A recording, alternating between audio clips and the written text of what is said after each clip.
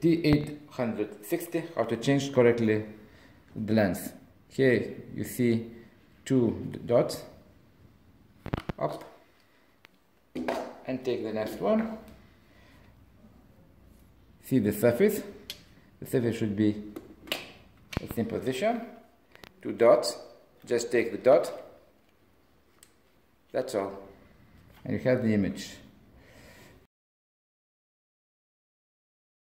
2 buttons. This button is for saving, this for autofocus. If you are in for autofocus mode, just press and it's going to autofocus. Just press and going to autofocus. That's all.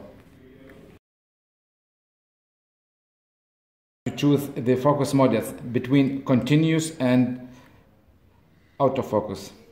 Going to settings, device settings, and there focus.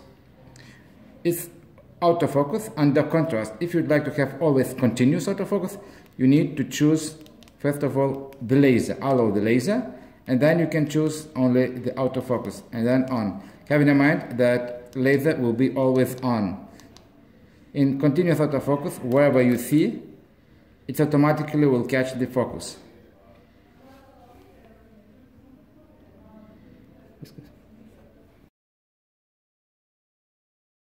The distance you need, or to use the laser marker, just here's 2 buttons. Just press laser, and if you press laser on the screen, you see the distance to the object, and also see the dot on the surface. Programmable button, just press and keep. Then you can see what functions you can give for this button. You can choose any button, for example, save, and it means that if you press this button, it will make the function as save. That's all.